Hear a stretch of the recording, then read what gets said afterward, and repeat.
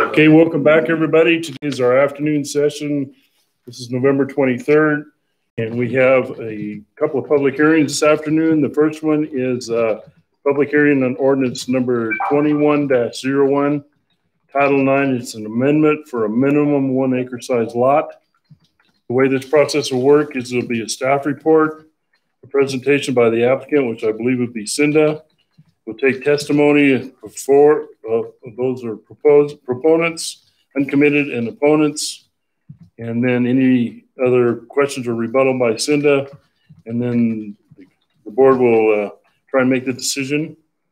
Before I begin, I want to make sure there's no ex parte on this, was there? So I'm going to have to ask that.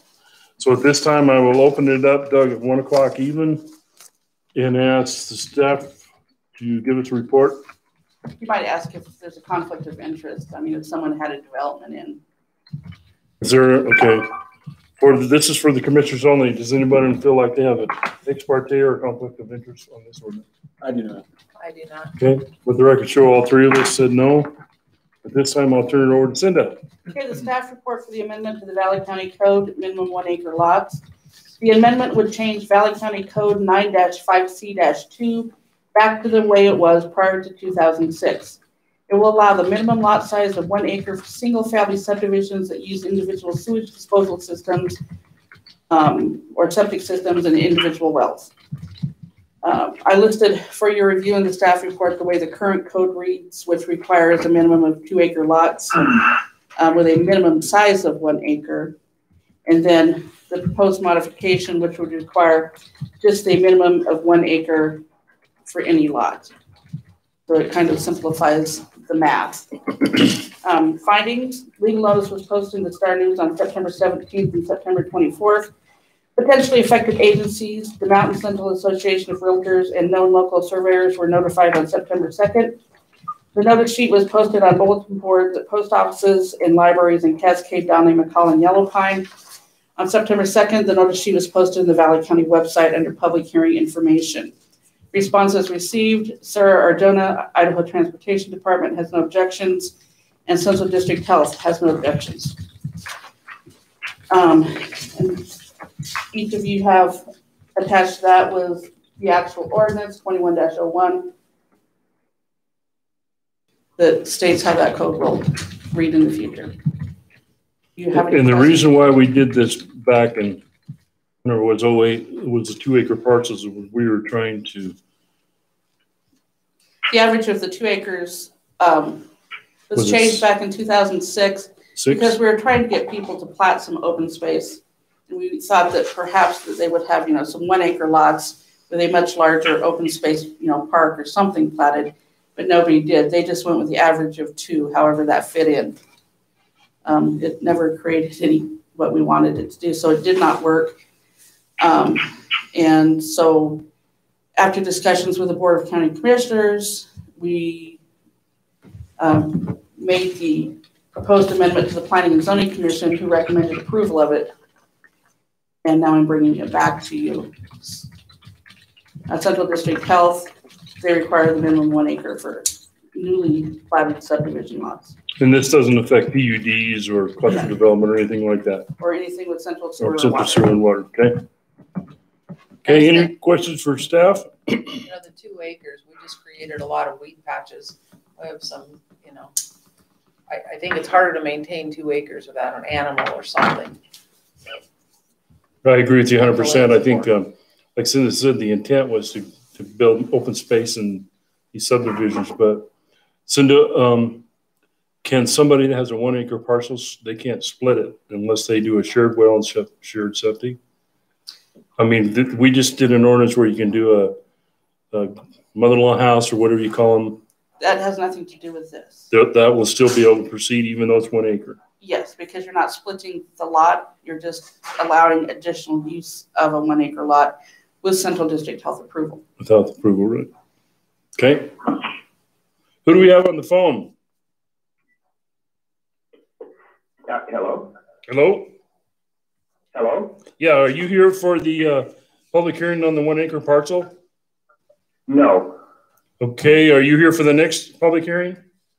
I am, for the snowmobile. Okay, if I could get you to mute your phone, please, I would sure appreciate it. I'm sorry, I thought it was muted. Is this going to be on video, by the way? It's not on the YouTube channel. Should be. Yeah, it's not. I'm there right now. Hi, Al. This is Scott Harris. Scott, it should be on. I think we're live. I'm on the link, and it shows the last one is November 16th. That's showing up. Didn't you say Max was on today's? He could He get was on. on this morning, Jeff. Let me pull it really quick on ours. Yeah, we're gonna look and see and make sure we're on here. Just hang on a sec, Scott. Okay. Okay. Sorry, I thought I was on mute. That's all right.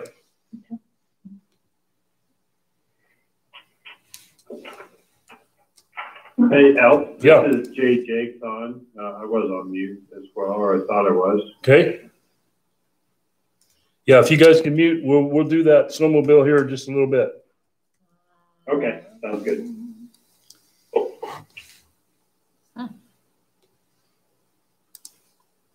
Can you tell Doug? It says we're on, Mr. Chairman.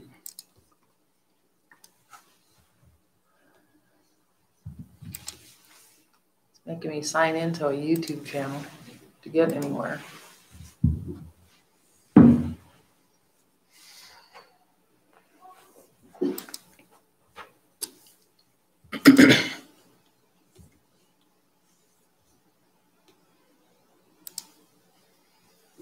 Hey, Scott, if you're on, could you try signing in again on that YouTube?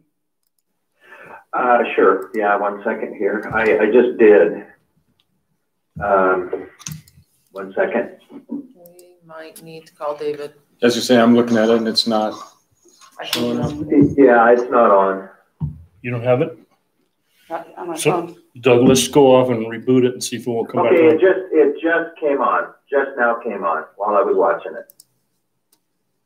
Okay, so then we're good. Okay. All righty. Thanks, you guys. So we're going to go back to this public hearing. Any more questions for staff? If not, I'll open it up for public testimony. Is there anyone on the phone or in the audience that wants to speak in favor? As a proponent? No? Please let the record show there was none. Is there anyone on the phone or in the public that is uncommitted? Please let the record show there was none. Is there anyone on the phone or in the audience that is opposed to this ordinance? Please let the record show no. Close the public hearing at 1:08 and begin deliberations. I'm fully in support of this. I think it makes sense for our county. I think we probably need some smaller lots so that we can get some more development going. Okay, so I'd entertain a motion then to approve ordinance 20-01. 21-01. Sorry, 21-01. I move that we approve ordinance number 21-01, Title 9. I will second that. Moved and seconded. Any more discussion? All in favor, please say aye.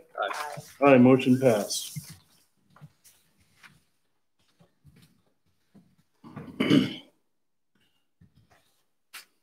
You have something there to sign, you can bring it in later. I've got it right here. You want to sign it now? Well, we can wait, do it after the dates, whatever you want to do. Let me know when you're ready, Doug, and I'll start on the next one. I'm ready, sir. Okay, we're going to move on down our agenda. The next item is an action item. This is a public hearing, ordinance 21-02, the snowmobile ordinance. And this time I'll ask if anyone in the three commissioners have any ex parte or conflict of interest. I do not. I do not. I do not either, so we will proceed. This time I will turn it over to staff and Okay, the staff report for proposed ordinance 21-02. The proposal would amend Valley County Code Title 5, Chapter 5, Snowmobiles, and Chapter 7, Rights of Way. The Board of County Commissioners have had multiple meetings and public hearings on this issue. Attached for your review were all the minutes from those previous meetings. Findings: legal notice was posted in the Star News on November 5th, 2020. Potentially affected agencies and people who previously responded with comments were notified on October 21st. The notice sheet was posted on bulletin boards at post offices and libraries in Cascade, Donley, McCall, and Yellow Pine, and at the Board of County Commissioner meeting room door. The notice sheet and proposed ordinance were posted on the Valley County website under public hearing information on October 21st. Responses received. Rick Saranen would like tracked vehicles under 2,000 pounds to be allowed, or for the tracked vehicle's second item to be omitted. Aspenwood Holdings LLC is opposed to closing roads to wheeled vehicles during the year. The LLC owns 435 acres located on or adjacent to Anderson Creek Road in Valley County. The letter includes a survey of the property. This property is being developed for 22 residential lots that require year-round access for owners and emergency vehicles. The absence of year-round access will result in a material devaluation of the property. The proposed ordinance is problematic for 6 primary reasons. 1, the rights of Aspenwood Holdings predate the rights of Valley County and are protected under federal laws. 2, regulatory takings of property. 3, denial of emergency vehicle access. 4, denying access to licensed wheeled vehicles in favor of recreational vehicles is not permitted under state law. 5, the ordinance will likely result in less snowmobile access to Valley County. And 6, reduction in property tax base for Valley County. Attached to this was the proposed ordinance and the various responses we received in the minutes from February 3rd, January 21st, January 13th of 2020, and then December 9th, December 2nd, November 18th, July 29th, June 24th, and May 13th of 2019, previous times when these matters were discussed. Since the staff report was completed and then originally emailed to you, I did an addendum last week with 4 different exhibits.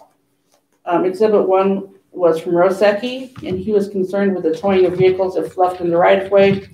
Exhibit 2, Jay Jakes, concerned with the towing of vehicles if left in the right-of-way, and how are we going to enforce that. Exhibit 3 from Woods, I believe it was Mark Woods, and he commented in regards to the parking. And then Exhibit 4 from Kimball D. Gorley, questions about verbiage and wrong state statutes. And he was correct, that state statute should have been Title 67 and not Title 71. So I did change that in the ordinance. And then since this was completed, we received additional correspondence over the weekend.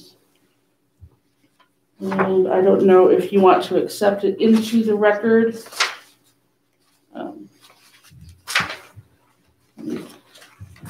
One moment, please. I'm gonna.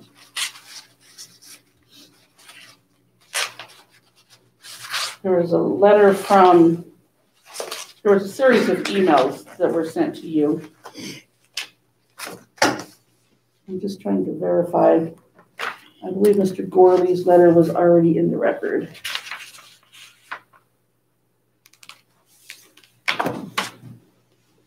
Sorry. We received another letter, I believe it was dated this weekend, from Scott Harrison family concerning parking in Francie Wallace and their ability to access Bergdorf. I believe you all received a copy of that. Mm-hmm. And then a letter dated November 13th from Kimball Gorley, Aspenwood Holdings LLC. I believe you all had a copy of that previous to this meeting. Did everybody have a copy of that? That's the one I gave you this morning? Yes. Yeah.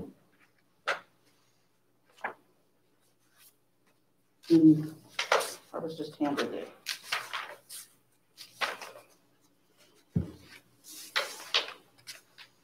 So send in Yes, this one. that actually was in the staff report. So this one that you sent us out, the stuff in red is the stuff that we've changed since the last time we talked about this? Yes, that's what has been changed from the adopted ordinance. And the second letter I was referring to that I received today is actually in your staff report. So then the part that Mark Woods was talking about, the parking lots, you got those in under the Part B, groom trails? The Mark Woods one? Yes.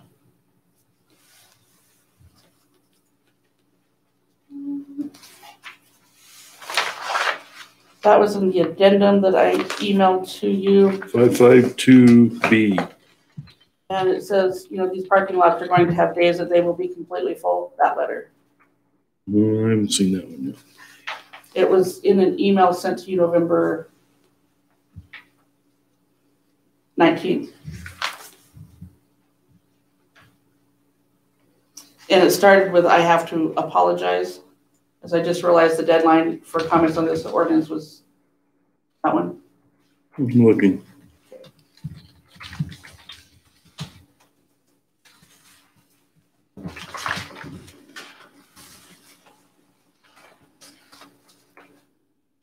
November 19th.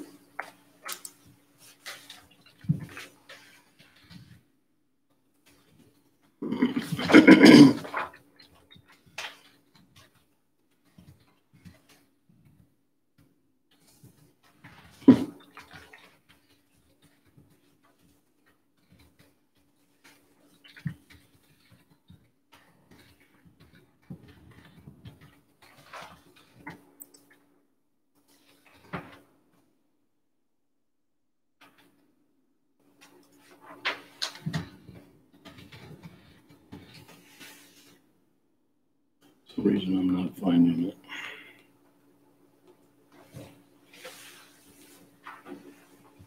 Which one are you looking for? November 19th. It was the addendum that I sent out with 4 exhibits attached.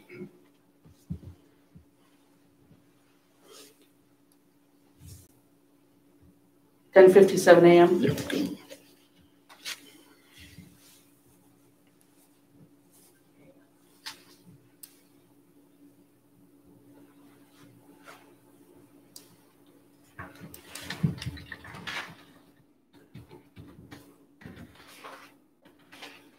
So are you saying, Cindy, that you got these comments into the ordinance itself, though? That's my question. The issue with the parking lots, the track vehicles? No, those are just comments to you. The only thing I changed from the version sent to you originally was the proper state statute, That's not right. the 70 to 67. I made no other changes to it since the original that I sent to you besides that. Okay. Any more questions for staff? I think we need to open this up to the public and see what they have to say. The applicant. The applicant would go ahead. And Larry's the applicant? Yep. So Larry, come on up. You seen these letters of concern? Yes, I have. And how do you want to address those? Well, for the most part, any of the parking issues, we're not taking parking away. We're just trying to get people to park in the same areas so that we can get more people in there. Before we had them all spread out, we'll still have the same amount of parking, the same, you know, once, of course, first come, first serve. But once we're full, we're full. But we're definitely not limiting parking. We're actually adding and directing so that it's a little more organized. And then there was also a comment, I can't remember who made it, that this is going to cause less people to come in because we're adding another rule. But the truth is we're just trying to make it easier for them to park and give them a little more space and a lot more, make access easier instead of more difficult. That's the reason we also added the new road into Francie Wallace. So did you read the letter from Mark Woods on how to run that parking lot? Should we be putting those rules into this ordinance? Yes. Yeah, I did read that, and we've got almost everything done out there. I'd also like to point out that a lot of there was a comment about the most important thing is making it larger. The McCall Snowmobile Club hired a gentleman to look at that property below because IDL said they would look at us letting us expand it, but we have to test the ground to make sure water levels and stuff. So they have hired somebody to do that survey. And as soon as that's finished, we'll apply for a permit from IDL to expand that parking lot. It'll almost double the size. And that's, you mean below, you mean south and east? So it would be east and mainly just east. Just mainly just east? Yeah. Okay, and then there was also the comment, I believe it was from Mr. Roski, that talks about if abandoned vehicles. And he talks about if a snowmobile quits on the way in and they go back to tow it and they come back and their car's gone. We're not going to be towing anything out there in the middle of the night, are we? That would be up to sheriffs. I don't tow anything. Yeah. And I wouldn't ask for it to be towed or get permission. But we have had abandoned vehicles out there. And in fact, we've already had one this year. And fortunately, the phone call was made. The person was told and they moved it. And then what did we, I'm trying to remember, what did we end up doing for a spot for all the folks out in Warren and CSASH and all that? Did they get the whole north side of the road? They've got the front end of the parking lot. The very front end of the north side is for the CSASH, for those long-term people. And how many spots are there? Do you remember? For cars, you could probably put 20 cars in there easy. Right now, we've already got 4 trailers from people that are leaving them out there full time that go in there. And that's that would be the second row back. Second row back. Yeah. And then what did we do? I know we had discussion on the commercial guys leaving their trailers overnight. It's still first come, first serve? First come, first serve, and they can't have, and this is IDL rules, you can't have any advertisement on it at all. But how do we? Sorry, I was just going to say they are not going to be allowed to leave their trailers overnight. They will leave some trailers overnight. Yeah. So then how do we plow that? We plow around them. It makes it difficult, but we plow around them. So we plow around all the people from CSASH and Warren too. What about the parking storage that we're getting going on right now? How are we going to differentiate that? The storage parking that we're getting right now with bigger trailers, and we're trying to work with commercial guys to get them to limit that. Well, yeah. So the very first row is for the guys from Warren and CSASH. Right. The next row. What about the private folks? Is what I was saying, Larry. Say it again. What about the private individuals that are leaving trailers up there, enclosed trailers? They're leaving them there. So how are we going to differentiate if we're allowing the commercials to leave their stuff parked? How are we going to differentiate between the private and the commercial stuff? We're just trying to hook up with them and make sure we got everybody in there. We're going to have a guy working in the parking lot for the first part of the season, and we've actually changed the way, so everybody parks at an angle. Right. And it's going to give us a lot more room if we keep the trailers back. We can put a car in front of them. They have to realize that's the nature of it. If you leave your trailer and you don't have a car, there will be possibly a car parked in front of it if you come back. And Larry or Cinda, I'm not sure who asked this to you. When did we decide to take Anderson Creek off this list? At the last meeting. Yeah, so I that wasn't the choice that I made. That was at the direction of prosecuting attorney. So I took that out a month ago. We decided to do it because there's a lot of information that needs to be resolved there. We talked about it at the last meeting and trying to take that out so we can move forward with this ordinance. And that's right. Yeah, then she told me to take it out. I don't know if I was here for that conversation or not. All the others, everything else is in there other than Anderson Creek. Yes. Well, my feeling right now is I'm not sure I want to leave that off, but I want to take public testimony first from folks online to see if there's something else I'm not thinking of.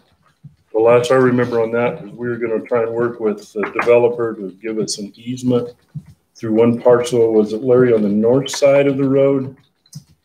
And you had talked to Jake Strohmeyer about a bypass below the road. And yeah, so I've looked at a couple different things. The lower part of the road goes through quite a bit of wetlands, and we actually got to go down and cross that next creek down there, which means we'd have to have a bridge. We've looked at we don't have the funds to buy the property that they were interested in having us buy. You know, I still think you could take a D, just like we did on No Business. You could go to the south side of Anderson Creek with a D8 cat and 3 culverts and make enough room for a groom trail up right next to the regular road. So you want to treat it the same as we did No Business, where half the road is plowed? I think we should, and I think it, to be honest with you, it should be left in there with the point that if we come to an understanding, if we can come to an agreement, then we can get it opened up. We just got to get that understanding and have the time. It's too late now to get in there, but it wouldn't be difficult to make a double road just like we did at No Business. And I think that's certainly a strong possibility. My concern is that we would lose our leverage if we just pulled Anderson Creek out, and then they would be coming to us asking for us to let them plow it. Now we've destroyed our whole grooming program up Anderson Creek, which I think is a huge mistake. So I don't know. Well, let's take the public testimony and we can come back to that topic. Any other questions? I'm trying to think of everything that we discussed, and there was a lot of discussion on Francie Wallace and not allowing all those commercial guys in there rent free and just park 5 trailers in there. So I don't. Would you like me to respond to that? I would. Okay, so in order to charge rent or a fee, we have to have a commercial lease. If we have a commercial lease, then the lease goes out to bid to anybody that wants to get it. We have our lease with IDL is a recreational lease. That does not allow us to charge rent or anything to those guys. The IDL has said they will have a discussion with us later on the possibility of doing that as long as the funds go directly to the maintenance of the parking lot.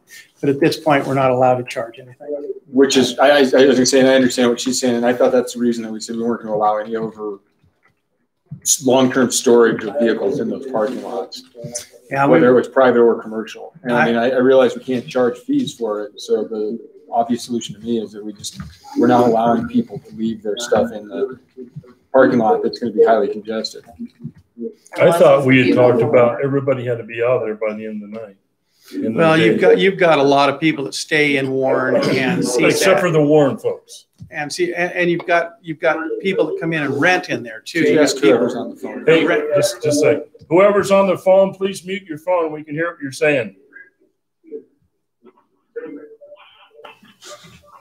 I think what we did was we took it back to what is 4B5. Well, B5. And it says overnight parking of wheeled vehicles and trailers overnight or between the hours of midnight and 6 a.m. is only allowed in designated areas. That's correct. Vehicles may be towed. And then you were going to leave it up to the Snowmobile Advisory Group to come up with that parking lot plan. So if you guys went out there now, before it was just a big open parking lot, and now we've got blocks. So we've got blocks that show the different roads. The very front road is where the cars park. The second and third row is for long term. And then after that, it's for everybody else that's coming in. That way we can identify it. I want to repeat this so everybody hears it really good. Overnight parking. Parking of wheeled vehicles and trailers overnight or between the hours of midnight and 6 a.m. is only allowed in designated areas. Correct. Is everything signed? I mean, all signage is up. So if the sheriff goes and drives through there, they know exactly where people are. Signage is not up yet. I've ordered about $1,000 of the signs that aren't finished yet. Rocky Mountain's doing them. We'll have signs up. We're going to have maps that show where designated is and all the designations. We've got entryway signs, exit signs. We'll have plenty of signs when this is done. And the snowmobile grooming committee is in favor of this. Yes. They actually, this was put together by the McCall Snowmobile Club and the advisory board. Okay, any more questions for staff? If not, I'm going to open up to the public. The only other thing I was going to ask about is there's section 553, closed public roadways. There's a section that just, and I think we need to clarify it. It says East Side Drive / Brush Creek is one of the closed roads. So I don't know if we want to clean that up so it says from Brush Creek parking lot, East Side Drive to that Silver Gate Road, whatever we want to call that. It's not actually called the Brush Creek Road, because we're not precluding people from driving up from the south end of East Side Drive.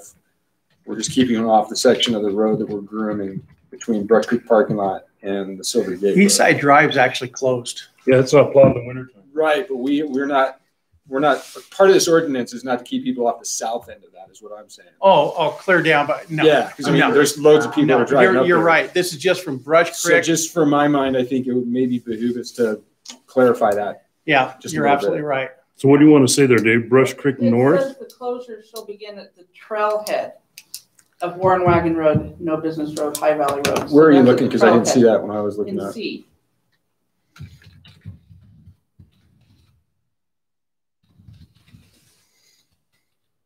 And that's basically what we're dealing with is trailheads. Yeah, absolutely. I know what the intent is. I'm They'll familiar begin with at the it. trail. Believe me. But I just want to make sure that's what we're saying in the Yeah. ordinance. Yeah, the closure shall begin at the trailheads.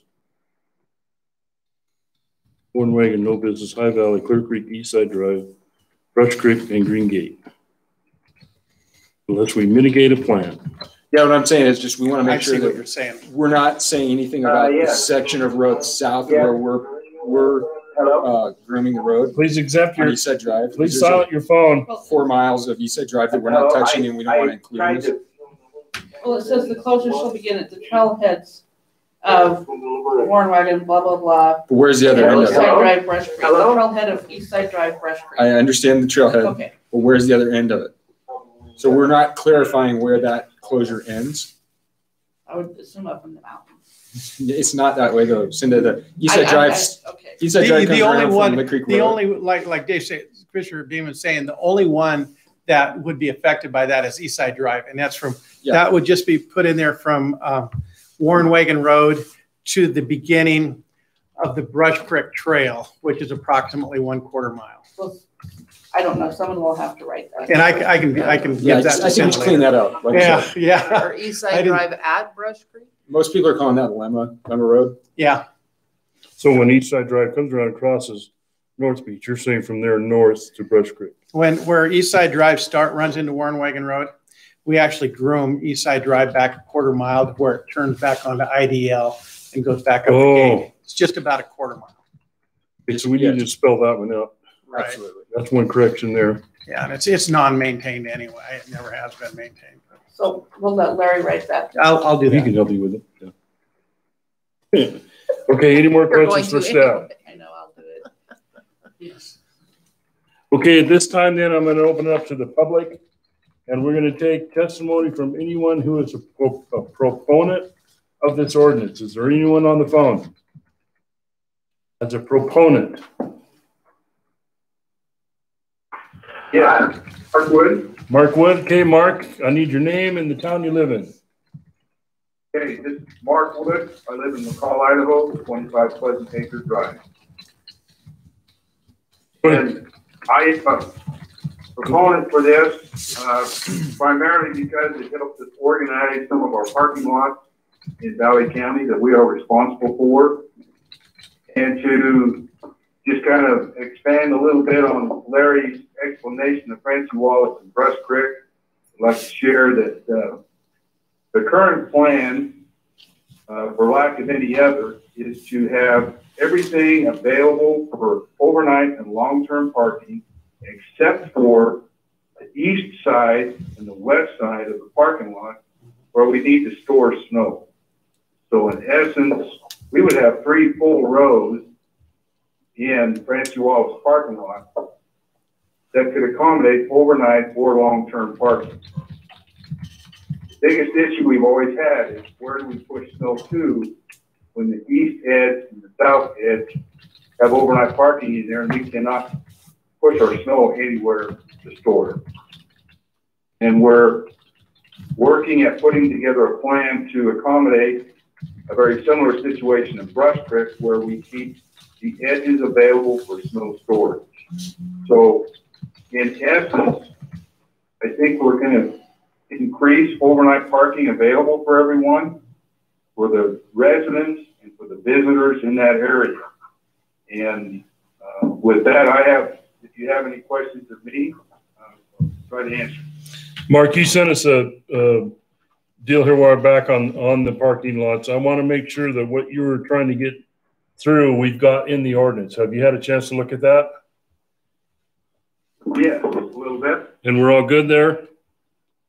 I think so. My biggest concern is we can't spell out everything. But basically, if what we post out there is agreeable to the commissioners as far as what I've just explained, and we have signs pertaining to that. And as Larry said, we have these new concrete barriers out there to identify the parking arrangement. On those barriers, where each end of a parking row, we're going to have these signs posted with a drawing to help people see what we're trying to accomplish. And we'll also have the ordinance there and state that what the rules are. And so if we state that, you know, a trailer and truck is in this area, but a single vehicle is not in this 30-foot or 50-foot length, we need to try to determine what is appropriate parking and what isn't, and identify that, get it on the sign. Does that make sense? Yep, makes perfect sense to me. And we've got the parking lots built, the wording, the snowmobile parking lots built into the ordinance. Those are new additions. So I think we've got that covered pretty well. Good, okay. Hey, Mark, this is Dave. This is Dave talking to you. Hey, I just was wondering too, I asked Larry the same question, but we're still failing to address how we're going to regulate the folks that are using the snowmobile lots as storage units for their vehicles when they're headed back down to the valley, or they're leaving their vehicles up at the snowmobile lots so that they have a place to park these things when they can't park them at their house or somewhere else. That's a difficult situation. We got to deal with it. Can't say that anybody has a pat answer other than going through something in a commercial status, which our lease is not.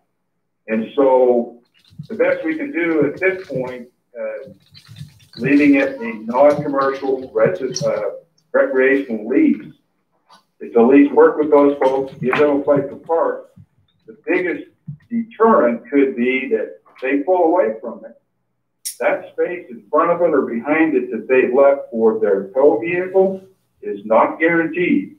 They could pull up, depending on how they parked it, they could pull up and not be able to hook up to it. And that's just the nature of the beast. And the vehicle blocking it could be in Warren for a week or 10 days.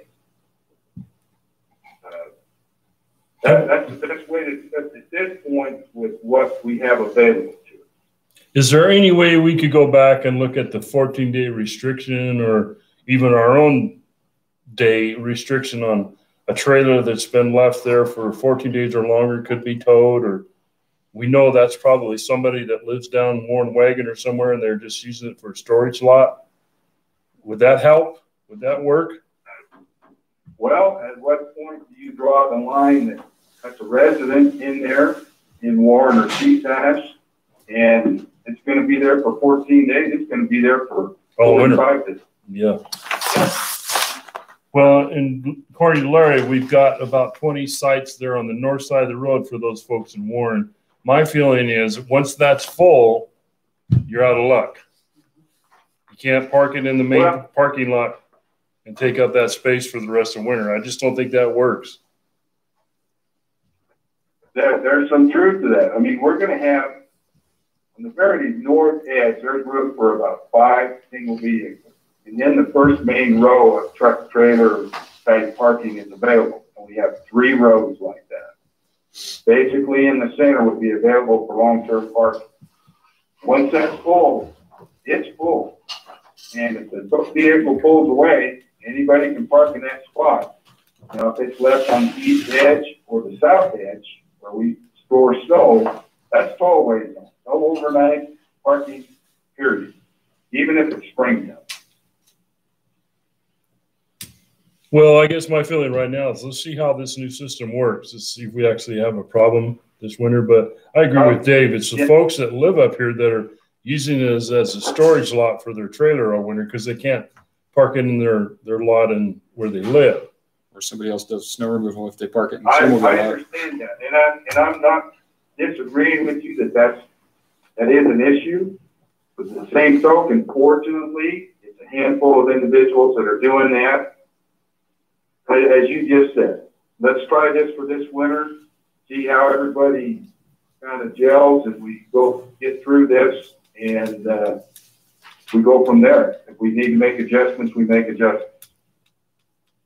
And I don't know enough about the snowmobile program, just full disclosure. I don't, you know, it's not my forte, so I will go with the recommendation of everyone Should go out else. with the deputies this winter. Our last conversation is that we were trying to mitigate the long-term parking in that area, that we were trying to get those guys out of there so that as people came to the lot, it wasn't full at 8 or 9 o'clock in the morning.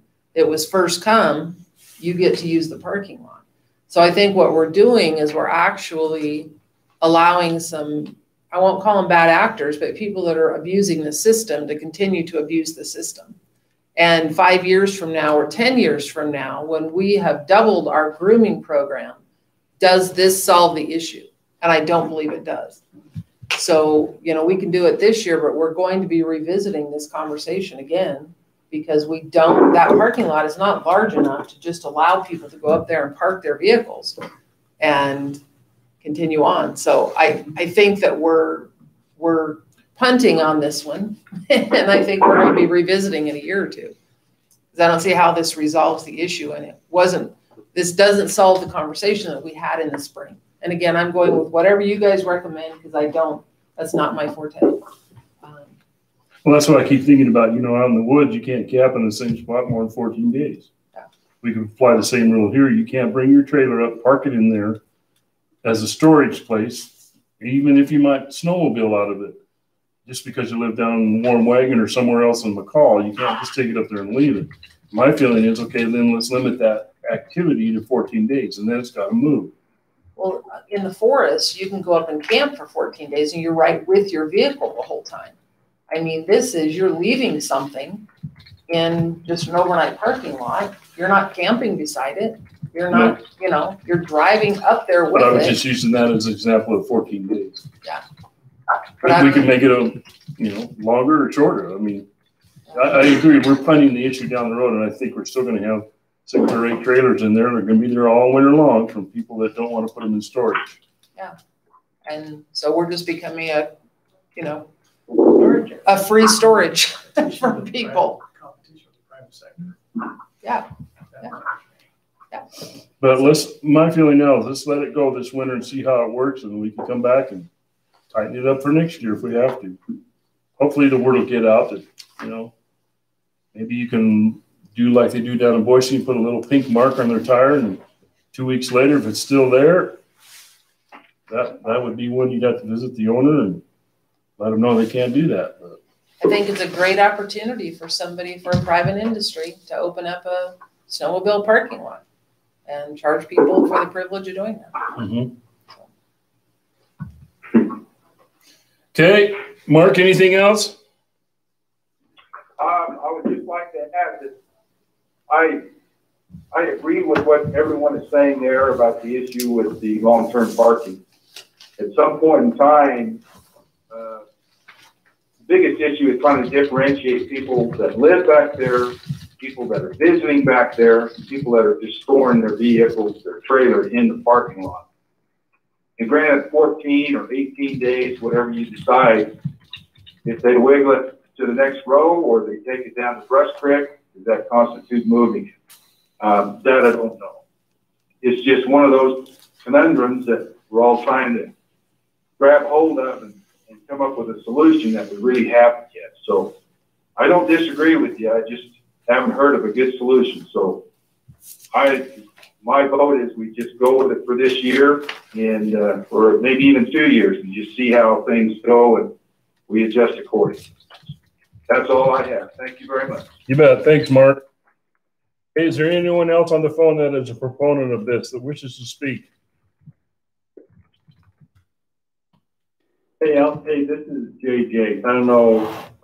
I am a proponent for up in that area, but I have a different opinion on no business. So, does that mean I'm opposed, or you're going to have to make that determination yourself? Yeah, it makes sense. When we get to the opposition, Jay, come back on and we'll talk about the opposition. As far as you're concerned, you're okay with the way we're doing the Francie Wallace and Brush Creek? Yeah. Okay. Yeah. Okay, is there anyone else on the phone that is a proponent of this? This is Scott Harris. Hey, Scott, go ahead. Scott Harris, I live in McCall, 86 Ilka Lane, and my family and I own Bergdorf for over 100 years. I just wanted to point out this is an important economic driver for the community, especially in the winter. We depend on snowmobile access for ourselves, for employees, for guests, at the time when the road becomes impassable until it opens in the spring. We have employees that need parking as well as guests, and ourselves occasionally when we go in and out. Sometimes the vehicle can be there for 2 or 3 weeks at a time. And I just want to make sure, you're mentioning CSASH and Warren, but I want to point out Bergdorf also has permanent residents that live in there. I hope you're including them in your comments about CSASH and Warren. Yes, I am. Okay, good. We just want to make sure that there is going to be designated parking available. We do try, and we're going to try moving forward, if one, like for instance, our current managers have 2 vehicles, that they consider parking the second vehicle down the road in the Brush Creek lot and shuttle back and forth. But we do need to have a trailer there with a vehicle. And I want to just be sure that we are going to have that availability. And Larry, as far as I understood you right, you guys said there was like maybe 20 spots on the north side there where they will be able to park. Yeah, there'll be the same amount of parking for as we had last year. We're just going to have it designated so they're not spread out all over every place, so it's easier to plow. As we all know, it's the snowmobilers that are paying for all the plowing and cleaning. But there's the same amount of room. And it's the same for Brush Creek as well. Is there a designated spot? No, we haven't broken Brush Creek so out. Brush Creek's on. That's a whole other challenge. That thing grew by another 25% this last summer too. So we're going to have more space down there. So then I guess the word to get to the folks at CSASH and Bergdorf and Warren is there's a certain amount of spots available and it's first come, first served. As things are growing, that's the way it is in all of Valley County. Okay. Scott, did you get that? I did get that. The problem is when the lot's full, people pull into those areas anyway, regardless of whether they're long-term or not. Well, and then that blocks the folks that come up on the weekend to snowmobile and they go somewhere else. So that's the loss that we get. We're taking up space for the people that are actually coming up for the weekend. Sure. My point being those slots should be designated and enforced to be used by backcountry folks. I would hope there's some effort to do that. Well, I think as we get through this, probably it's going to take another winter, I'm assuming, but we can fine tune this even more. Of course, the goal is to make the parking lot bigger, and that's going to really help out a lot. That's the goal. I have another issue attendant to this ordinance as proposed. It's talking about vehicles blocking the roadway. We've had difficulty in the past in the springtime after the grooming stops and the snow starts to recede and there are intervening blocks of pavement. And when you're coming down from the backcountry, people still have to get in and out. And the only way they can do that is by snowmobile. They have to park their snowmobile, or either park their snowmobile, or in the case of our prior manager, unfortunately, just drive on the concrete or on the asphalt. You have to park your snowmobile and walk to the parking lot, and then shuttle whatever you're going to bring back to your snowmobile, shuttle it back, and then take your vehicle back to the parking lot. The problem is that can be a couple of miles in the later part of the year, and there's no place to park your vehicle. It would be nice if there was a place to park the vehicle off the road or close to being off the road. The problem is the county, the deputies have been quite aggressive about pushing vehicles that are, this is even before the road's going to be plowed, about contacting us, for instance, to get our vehicle off of the roadway. I guess what I'm asking is, it would be nice if there were some areas plowed enough off the road in the latter part of the year so that we could pull a vehicle off the road, let's say every half mile or whatever, if an area was plowed enough. Otherwise, you can't get off the road. You really, if you're in that situation, you have to park either on the road or partially on the road.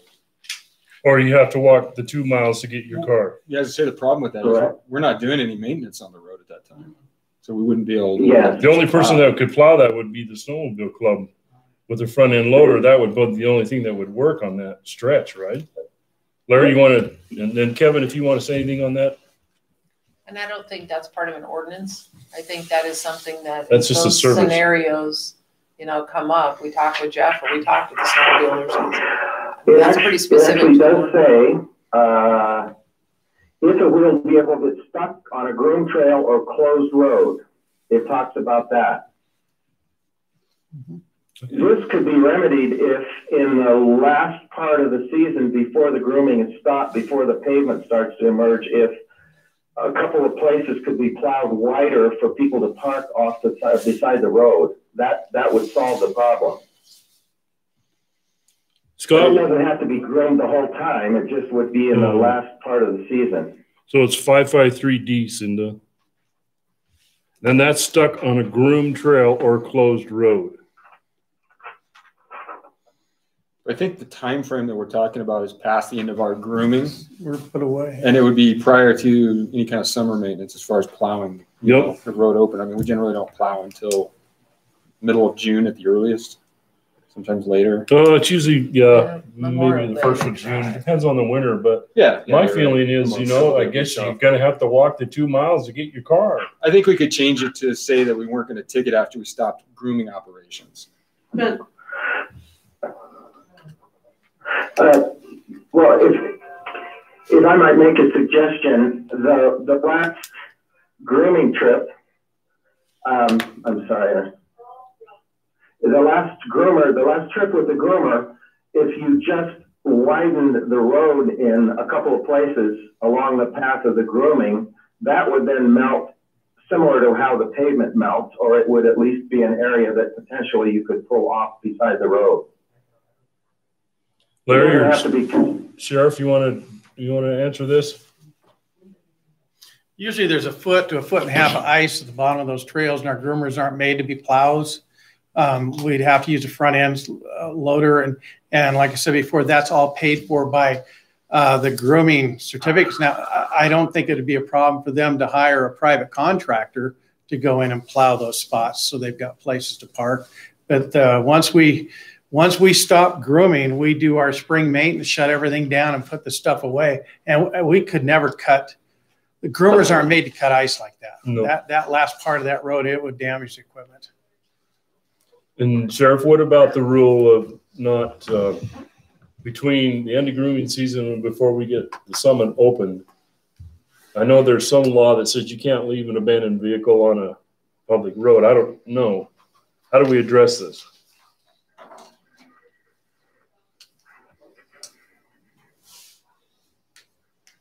I don't have that code section, but if that road is melted out and people drive there, you know, and it's, I mean, if they hit that vehicle, I mean, technically there aren't, you know, they're left their vehicle on a groomed or on a roadway. So how much time frame are we talking about? That would be. So Scott, are you still on? I am, but Chair, you've been broken up the whole time here intermittently. It's for some reason difficult to hear you, even with the prior testimony on the telephone. It's fine on the internet, but no. All I'm suggesting is considering plow. I know how the groomer works, and I've seen the blade in action. Simply knocking down the snow. Maybe a 10-foot wide swath on near the shoulder in an area where it's possible to do that. How often do you guys do that? I mean, you leave your car parked there for days on end, or is it just the day that you come out You stop your snowmobile and you walk down and get your car and come back and load the snowmobile and then you're gone? No, at times it could be a week. My concern is your liability leaving that car parked on a roadway. If it gets hit in the middle of the night, you might be liable for the damage. I'm totally with you, Eld. I totally get that, and I am completely in agreement. I am just suggesting that there might be a possibility of that last minute widening in a couple of areas where it's feasible to do so before the groomer stops running, before the season stops. That is more of a maintenance and operations issue, not an ordinance issue. Right. I think the ordinance currently prohibits parking on the roadway in the travel way. Yeah, and this one here summer talks and about winter. on a groomed trail or a closed road.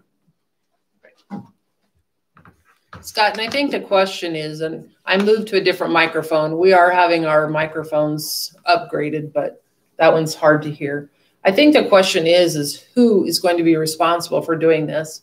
You're asking the county to maintain a section of road that, first of all, we don't have maintenance crews out there, and the snowmobiling grooming is maybe complete and may not have the proper equipment. So what I'm hearing you ask is the county to do something that we may not physically have the ability to do without, having to take equipment out there. I understand that, and I like I said, I've seen the groomer in action with the blade. I think if they would just knock down an area a little bit so that there isn't a big bank of snow there. There are several areas the road is wider and the shoulder is flat. That I don't see that would be a huge issue to just take a swing through there for 50 feet or whatever for the width of the groomer. Maybe that could be a request to the snowmobile grooming group. I don't think should be in a ordinance.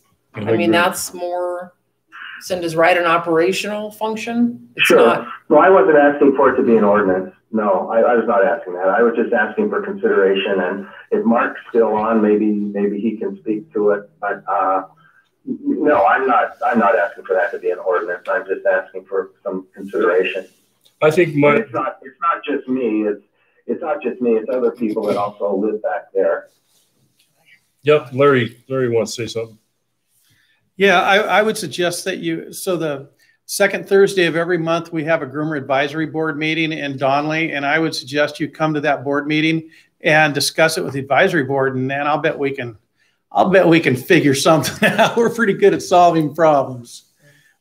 Sure. Yeah, I'm not asking for a big lot of extra effort, honestly. I think if we just had 2 spots or whatever that were just a little bit wider, that we could get off the road, parallel park off the road. And Larry, my question, so Scott is concerned about the 20 cars being reserved for the backcountry folks. So is there signage that states these are for? There'll be signage that says that's for long-term at the front and then the first 3 rows. And once that's gone, it's gone. And I don't know how many more people. It seems specifically designated for backcountry parking. It's specifically designated for long-term. Can we just change that verbiage? Does it say backcountry residents? That might negate a lot of issues. No, not necessarily. Well, that might negate issues. And we talked about doing that last year. In the spring, we talked about specifically making a section for Warren, for CSASH, and for Bergdorf. And right now, that first, like Mark was saying, the farthest north, there's a section up there where he said about 5 or 6 cars. I think you can get about 9 in there, but that is for the Warren, CSASH, Bergdorf people. That's where they have been parking at. And that place is exactly the same size as it was last year and the year before. So certainly, at times though, the commercial vendors are there as well. Yeah, we've had a little discussion with them about that too, trying to get them to hunker down a little bit. Because we're going to all have to, for this first year, all work together and see what we can come up with. We're all waiting now, my personal opinion, because the idea of expanding, everybody is waiting for IDL to make a decision. Right now, we don't even have a lease on that parking lot, by the way. And until IDL makes all their decisions, we can't do much. But I think we can work together and solve any problem. Yeah, I'm perfectly happy to be involved in that process. I just want to make sure that it's not being foreclosed from doing that. No, it sounds to me like they've actually got to have more spots that are long term. The issue is, you're going to have to get there first, because it's only a certain size lot. It's the way it is for everybody. Correct. We have the same issue at Cabarton put in on a Saturday morning when everybody wants to raft at the same time. So, okay. Anything else, Scott? No, I just would add that at times we have guests that are coming in and out on snowmobiles, and I guess they would just be relegated to the same rules as everybody else. Right. But I would point out the commercial vendors are going to have designated sites to park. And this falls into the commercial category, I believe. Well, we've got to make it a first come, first served deal. That's the only way you can be fair with folks. Yes, I understand. Okay, we're going to move on then. Thank you. You bet. Anyone else online that is a proponent of this ordinance? Okay, then we're going to move on to the next category. Anybody that is uncommitted.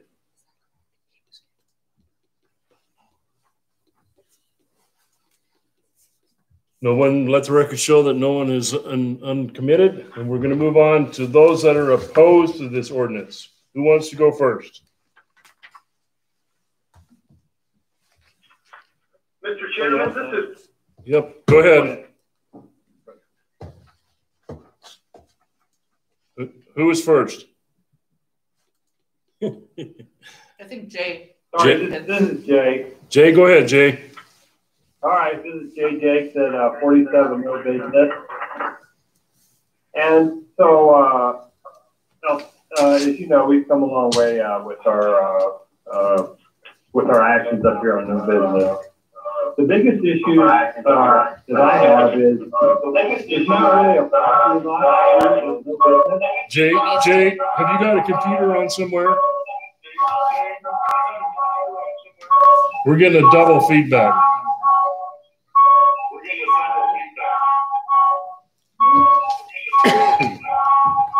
Yes, weird. I even muted it.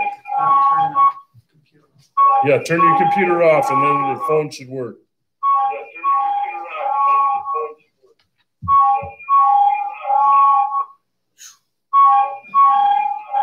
It sounds like the Klingons are landing. I think somebody else has got their phone open too, or they're not on. Is everybody else muted on your phones? There could be another.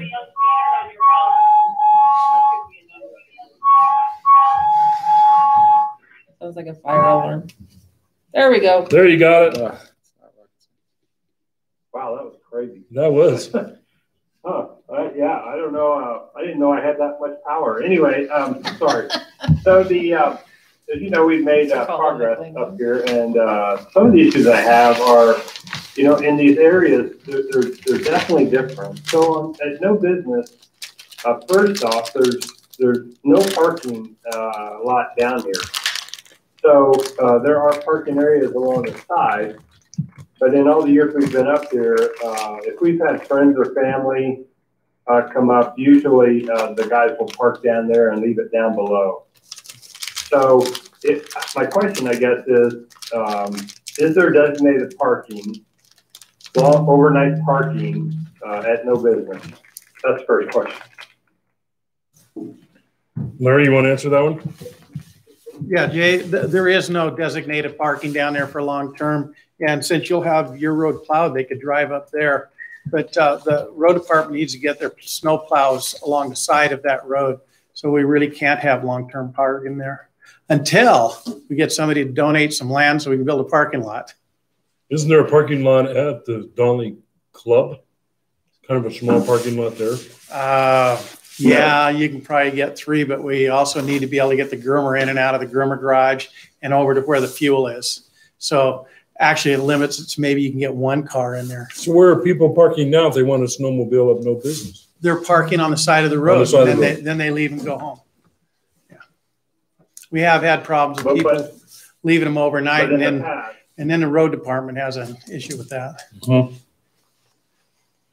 Go ahead, Jay. And legitimately so. You know, I've had several, you know, my cousin's been kind of plowed in twice, and, you know, it's no fault of his or no fault of the county's. You know, they're trying to get it plowed. So anyway, as long as everything continues to go well and in the years forward, you know, it's not a big issue. But the verbiage in here doesn't talk to that. So you know, it just says specific room snowmobile trails will be closed to wheeled vehicles during certain times. So I don't know if that could be amended if it goes forward to say with exceptions. Well, I think it certainly could be amended if there's an MOU with a landowner or like a person in your position, or even the people on Anderson Creek that, you know, if they want to provide there's somebody to plow the road, okay, great, but we want to be able to groom, so we can either split the road or, you know, we can come to some understanding somewhere with someone, then we can amend this ordinance and change it. But we can't do anything if we don't have long-term parking available at no business. There's nothing we can do. Right. Agreed. I'm just saying that in this ordinance, the way it's written, if someone comes up here and let's say for some reason things go south, or, you know, we don't have this agreement, and then, you know, someone parks there overnight, they could be towed away. Yep. So, but that's the same on any county road. Yeah. Okay. Well, we'll continue with our progress on the MOU. So, could the verbiage then, you're in agreement that the verbiage could be changed to say with exceptions per agreement, whatever the verbiage might be, for these particular areas? Oh, I think so. It's an evolving ordinance. It's not like, you know, if we get, like I said, donated land or we buy some land for a parking lot, that would certainly change the designation in the ordinance, and we could change the ordinance. It's a living document, so to speak. But right now, for this winter, we would not be changing the ordinance, Jay. Yeah. Okay. Okay. Anything else? Yeah, I just hope that's it for me. Okay. Is there anyone else on the phone that's opposed? Mr. Chairman, this is Kim Gorley. I represent Aspenwood Holdings, and Aspenwood Holdings is opposed. Ed Prettywolf is also here and will seek to testify. I don't want to drive the order of this, but if it's my turn, I'm happy to speak. Go ahead. Thank you very much. Again, Mr. Chairman, fellow commissioners, my name is Kim Gorley. I have an address of 12850 West Wind Court in Donnelly, and then also an address in Eagle, Idaho. I am an attorney, licensed practice law in Idaho, and represent Aspenwood Holdings. I was going to primarily focus on the actual verbiage of the proposed ordinance for your consideration as I was reading through it. In section 5-5-2, subsection C, entitled Public Roadways, it uses the term "or over the snow vehicles." I think this is a term utilized by the Forest Service. I think I know what's intended by this use, but I will tell you that that term is nowhere defined anywhere that I can find in Valley County ordinances or the Idaho Code. And so the question is whether that term should be used or whether it should be defined in some way so it's clear what an over the snow vehicle is. So I'd throw that out for your consideration. Then moving forward to 5-5-3, entitled Closed Public Roadways, we had concerns, and we greatly appreciate the fact that Anderson Creek Road is to be exempted or excluded from this ordinance.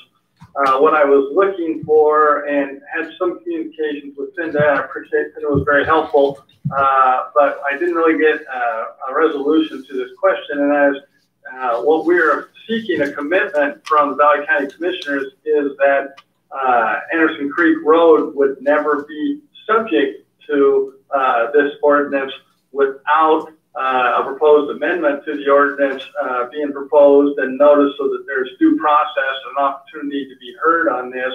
I couldn't find anywhere in there the proposed ordinance that would be the case. Maybe it's presumed that that'd be the case, and so this really isn't an issue, but we're respectfully requesting that Valley County Commissioners specifically provide for this or insert this language into the proposed ordinance so that Anderson Creek Road and I guess any other roads that might want to be added in the future would be subject to that procedural due process that would be allowed. Then I look at subsection C of 5-5-3 and Cindy and I had communications, appreciated that. The Idaho code sections were slightly in error, but I think Cindy corrected that. It's now referred to as Idaho Code Section 67-7101 and 67-7112. I've looked at those Idaho code sections, and I'm not sure they're really saying what the Valley County Commissioners are thinking they're saying. You look at the terminology in your ordinance, and it provides that following roads and trails should be closed to travel by wheeled vehicles and all other users except those that are allowed by Idaho code sections, etc. Well, you go read those code sections, they aren't really saying who's allowed to use the closed roadways. All that's happening is one section, 67-7101, is just definitions of vehicles. Doesn't say anything about who can use what. It's just defining what the vehicles are. And then Idaho Code 67-7112 simply says that counties have the option to allow all-terrain vehicles and snowmobiles over 1,000 pounds, et cetera, to use snowmobile trails. And so I see that there's this option that's there, but neither one of them are specifically stating what I think the ordinance is implying, that it's specifically authorizing certain vehicles to use the roads. So I throw that out for the Commissioner's consideration of whether some language change needs to occur there. Then as to the last sentence in subsection C, we're just specifically requesting that the Commissioners modify that sentence. It seems, if I'm understanding the current intent, it is to specifically exclude Anderson Creek Road from the closure. So I don't think it's necessary to insert the first three words at this time. I think those can be struck.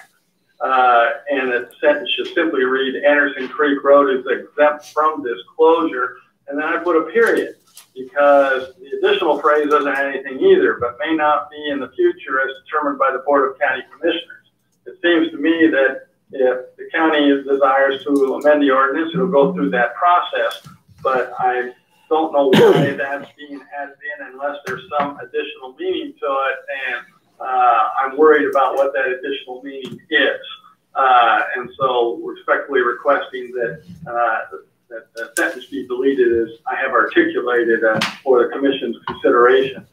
The only other thing I would throw in, and I'm just not sure whether it's necessary, I don't want to take up time of the Valley County Commissioners unnecessarily, but a year ago when this came up before the Commission, I testified about my background in representing highway districts and municipalities and other governmental entities, Idaho Power Company, utility companies with condemnation law, and I walked through sort of the analysis of regulatory takings and inverse condemnation. I was not anticipating talking about that today because Anderson Creek Road is to be specifically excluded from implication of this ordinance. But if the Commission, as Mr. Chairman, you kind of mentioned, is considering changing that language, I guess I'd like the opportunity to speak again, sort of walk through what I think are the significant condemnation ramifications that Valley County would be incurring if it went down that road. With that, I would defer to Mr. Ed Pretty, who's here on the same conference call with me, to tell you things that he feels are relevant to the Commission's consideration. Ed, go ahead. Hello, Commissioners. Good to be with you all. These are always difficult times under COVID, and unfortunately we end up being separated. And by the way, we were trying to get on your YouTube channel. For some reason we were not able. It's still kind of just showing, to us at least, just so you're aware. It's just showing the prior commission meetings, but we might be doing something wrong, but just wanted you to be aware of that. So in any case, my name is Ed Pretty, address PO Box 1640, Eagle, Idaho 83616. As we have stated before, Anderson Creek is very pro-snowmobile, and we have never restricted our roads in the past to snowmobile access. We continue to be open to joint solutions that would allow a sharing of the road, a sharing of access. As you had seemingly just brought up, Commissioner Elk, this in no means limits the fact that we own portions of the road and have long-standing private property rights and easement rights for access. I know Dave Ferdinand from our group, who's going to speak in a moment, reached out to Commissioner Elk towards that end of how we might widen the road, or if you need, and we've also said this in the past, if we need to widen the easements from our standpoint on Anderson Creek Road in the future, we're happy to do that. So we've always tried to work well with commissions and with snowmobile organizations. Just to repeat what Kim Borley had said, which section 5-5-3 below was just especially concerning, is that it appeared that the ordinance was passed with that current language and may allow for it to be expanded by an order of the board of the county commissioners, but determined by the board rather than by due process. And so we just had some concern about that. And maybe that language didn't have that intent. That's it. You know, we're happy. I am a little concerned, Commissioner Hope, when you made a statement that you'd like to add back Anderson Creek Road to gain leverage against private citizens. I don't quite understand that statement, but we stand ready to work with the commission and work with snowmobilers to share the road. And so that's never been a concern from our standpoint. And we look forward to working together to do that. Yeah, this is Mr. Chairman. Yeah, this is Al. Can you explain a little deeper what you mean by share the road? Well, I'm just repeating what you just said. You had mentioned that you thought, we reached out and asked if you had a solution on Anderson Creek that you wanted us to look at. We have not received that. But when you had mentioned that just a few moments ago, that maybe there was a way to share the road on Anderson Creek with snowmobilers and private wheeled vehicles, I'm just referring to that. We're happy to work with the snowmobilers and to work with the county to do that. So I have another question for you. Are you guys going to come back in and ask the county to plow this road? No, we are not. It's our understanding that if the road needs to be plowed, that would be something we would have to do, and that we can't force the county to plow a road. If, on the other hand, there's lots of residents that live up there and they're private taxpayers, and you think it fits within the county's process to do that, that would be up to the county. And we have thought about that quite a bit, because we do realize we're going to gain a lot of tax revenue from that development. So that option is still on the table.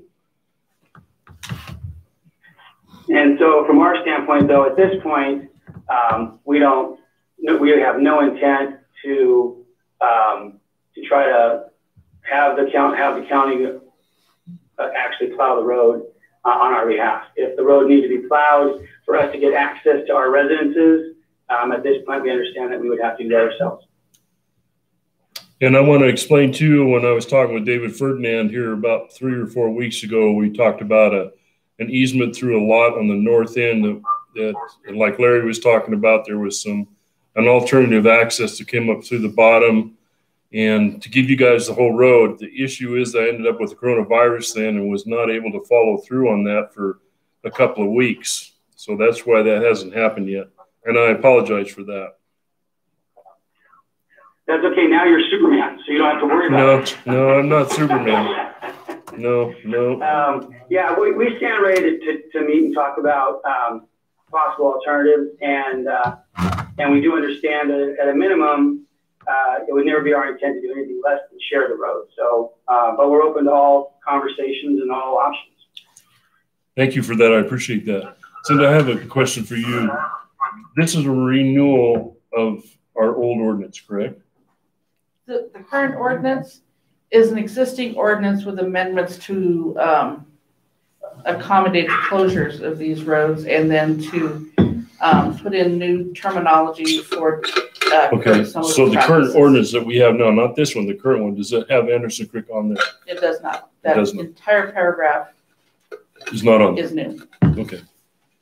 And I think we left, and we took it out of the ordinance, but left it as a conversation for the future. We know that we have issues there. We know that we need to resolve those issues. We need to move forward on an ordinance for the rest of the grooming program and the rest of it for this winter. So we're out of time to resolve the other issues. But I think we still need to call it out, just to remember and remind ourselves that this is an issue that does need to be resolved on Anderson Creek. We're not putting it in right now, but we are leaving it there to highlight the issue that we know is there. For people that perhaps might purchase properties up in there. Right. I mean, just a public acknowledgement. Yep. Okay, is there anyone else on the phone? That I had a question before we move on. Oh, sorry, Dave. Quick question for Mr. Pretty. Mr. Pretty, this is Dave Bingaman. The question I had is, do you guys suspect that you're going to want to plow the road this winter? Because really what we're talking about is we're trying to get the ordinance in place, and whether or not you guys would entertain maybe a road agreement for this winter on a one-year basis while we're trying to work out an agreement with you guys that would be a long-term agreement. Obviously, you know, sharing the road would be a great opportunity for partnership and something that we would be interested in, but we're not going to be able to get to that point this winter. So we're trying to ensure that we're going to still have the ability to plow that or groom the road this winter.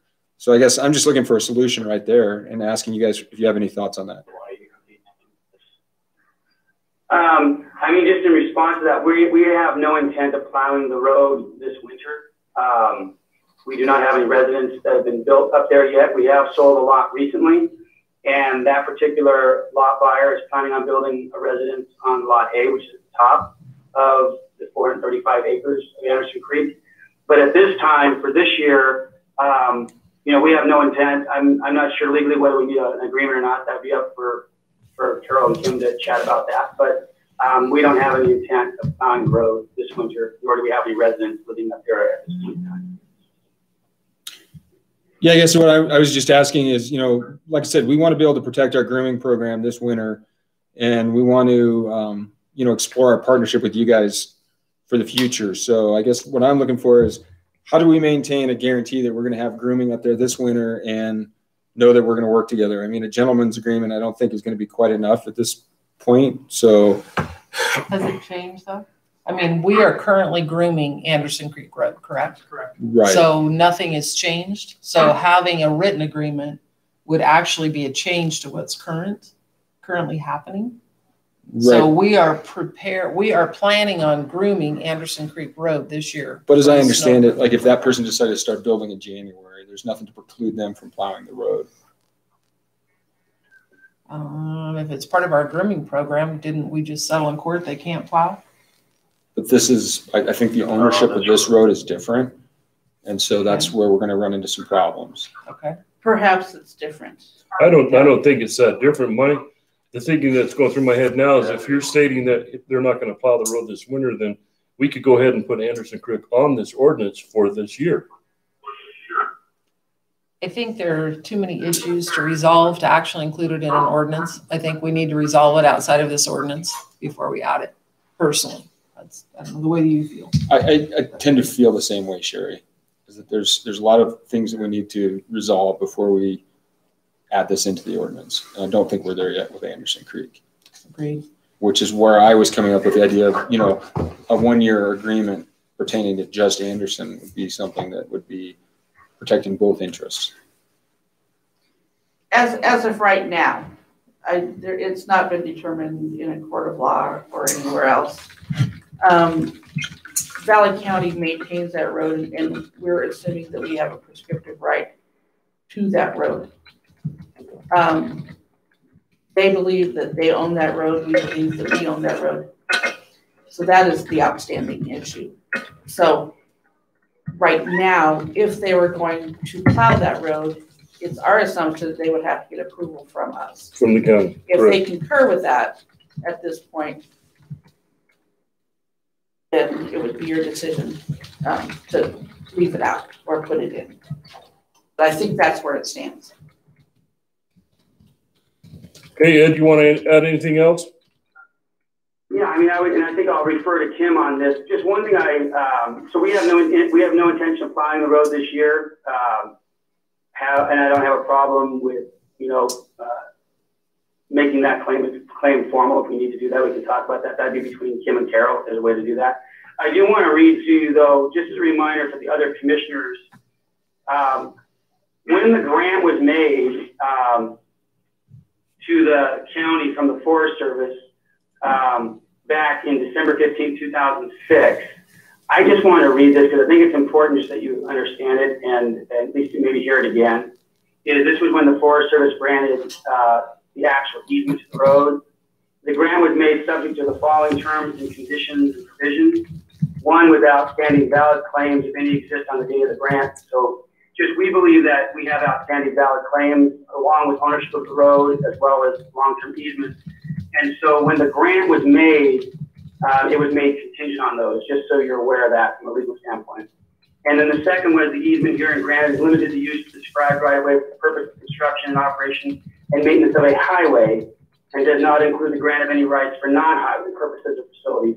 So just as a side note, that was also language and what the definition of a highway is, I think is a legal term, and that would be something for Kim and Carol to discuss. But I just think it would not be appropriate to add Anderson Creek back in because I think at the moment you add it back in, I think it might trigger a taking. And so I think it's better to work together towards a good goal and an ultimate end that works for everybody.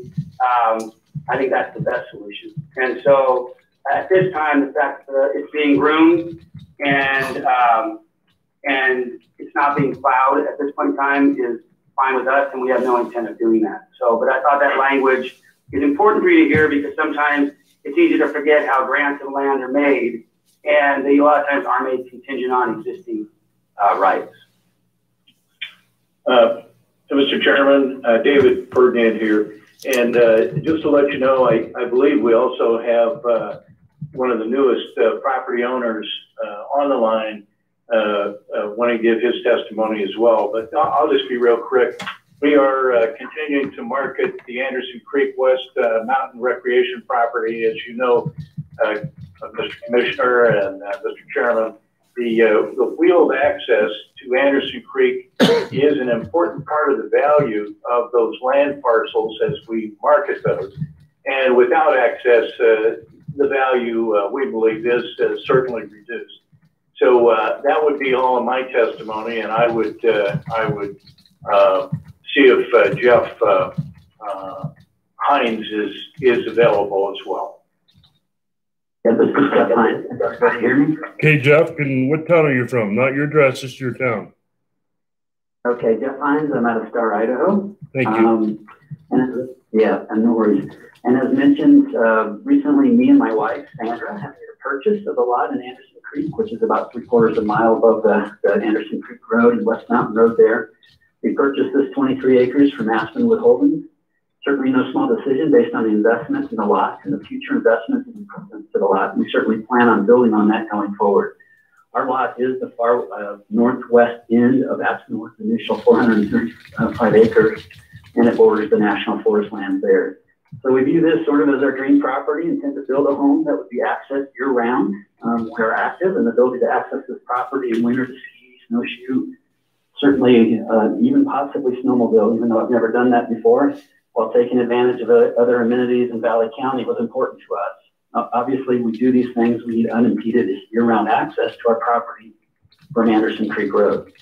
So with this amendment, as I understand it, Anderson Creek is excluded, but certain concerns that if it's included at some point, that's a problem for us in the sense that access to our property should not be expected. We shouldn't be expected to hike or snowmobile to our property in deep winter.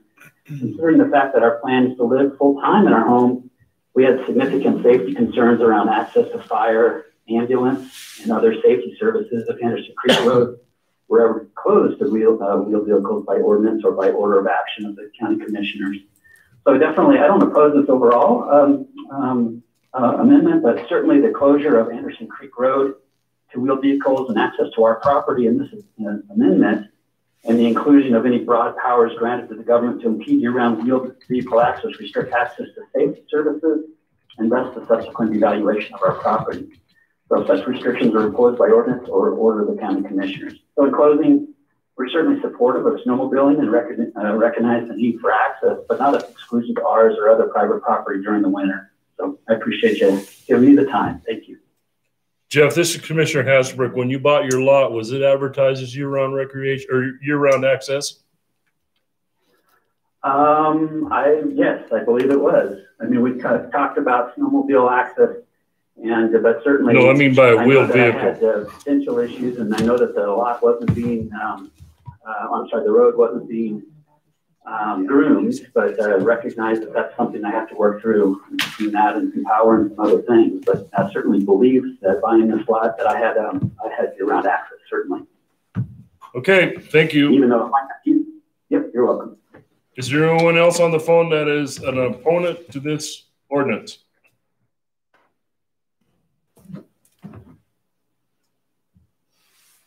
Hey, Al? Yes. Sorry, this is Jay again. Real quick, I forgot to add one thing.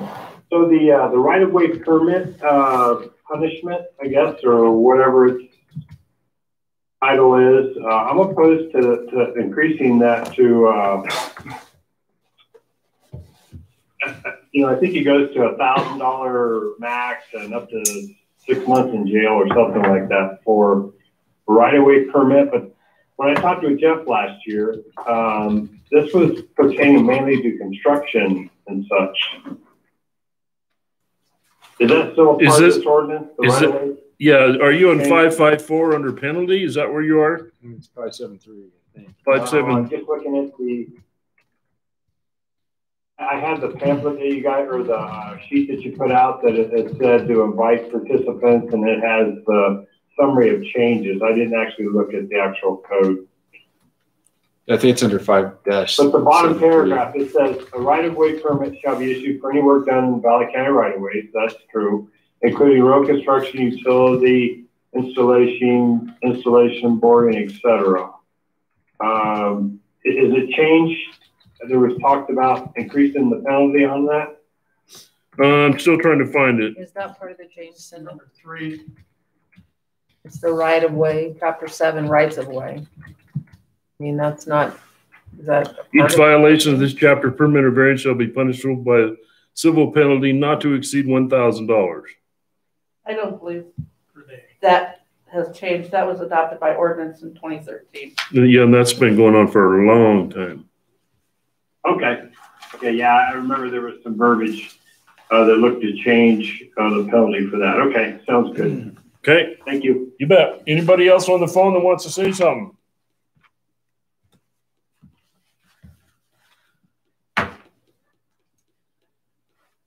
No? Okay, then I guess at this time we'll go back to Cinda or to Larry for questions. Anything you want to add? I want clarification on one thing. So the ordinance that you are quoting, state statute 5712, 67. sorry, whichever one it is, 677112 states Yes. that it's all, it talks about snowmobiles 1,000 pounds unladen gross weight, and our ordinance is 2,000 pounds. It's actually was changed. What you're seeing on the state website hasn't been updated. It got changed last year to 2,000 pounds. It did, okay. State So too. we're not against that, okay. No. All right. And that's a tracked vehicle, right? That could be a tracked four-wheeler. It's track vehicle. That's correct. We figured a pickup was too heavy. Yeah, it could be a UTV, ATV, snowmobile, snow bike, anything under 2,000 pounds, basically. So we had one gentleman request that the pounds be taken out and allow under 2,000 pounds also. Under 2,000? That is 2,000. That is, it's all under. It's 2,000 and under. Right. Oh, up to. Yeah, Sorry. two. So what was his question then? Okay. Well, we've had a lot of guys coming in with full-size groomers that want to run in on their trails too. And it doesn't quite work. Maybe it was over 2,000 then. I'll Yeah, I was gonna say we got cats, and then the deal is you've got people who are putting tracks. Snow, but all their way over. Full-size vehicles. And that's where we put that special authorization, the special authorization permits that we were giving out that are open to the people who live back there and renters, and I don't remember what all the language says. Yeah, we've had guys looking to do snow buses and things like that too. But well, we have a deal in the ordinances. They come in and ask for it, and it's a special permit. Yeah, yeah. I think we've covered that. Okay. Go ahead. Hey, is there anything else? There's a typo we need to correct. Unladen is not unladen. It's what just unladen. Section? It is right behind that 2,000 pounds under the definition of snowmobile. Hello, Commissioner's room. Yes. So it's on the very first page under definitions, 551, snowmobile. It's 2,000 pounds unladen gross weight. There's no ED on it.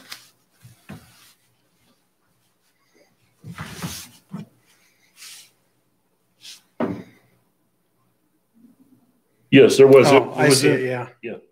It was in the Star News, and I'm in the middle of a public hearing right now, so I'm going to have to hang up on you.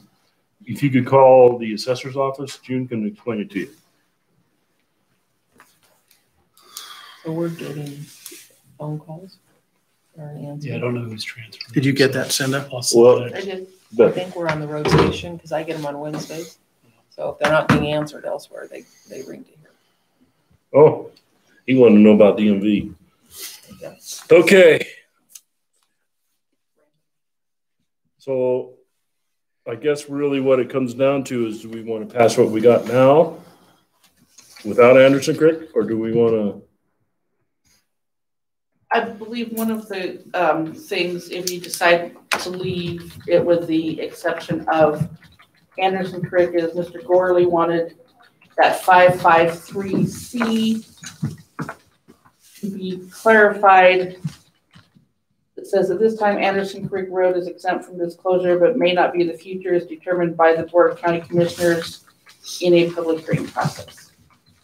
I think he either wanted to cut it off at Anderson Creek Road, period. I believe that's what Ed Pretty had also asked, or we clarify in a public hearing process, the changes would be made. Well, we're in the public hearing now, so we can do that now in the public hearing process. Well, to clarify because at one time I thought Anderson Creek was on there. It's part of our grooming program, and we wanted to include all of our roads that we groom now into this ordinance. It was on there up until about a month ago. I was told to include Anderson Creek Road as an exception at this time, and to state that may not be in the future, to give people notice that it is being considered for inclusion as a closure. But the people opposed, Mr. Gorley and Mr. Pretty, either wanted to say period after Anderson Creek Road, or clarify that it can only be changed in a public hearing process. I'd prefer to put public process on there. Absolutely. So that sentence would read,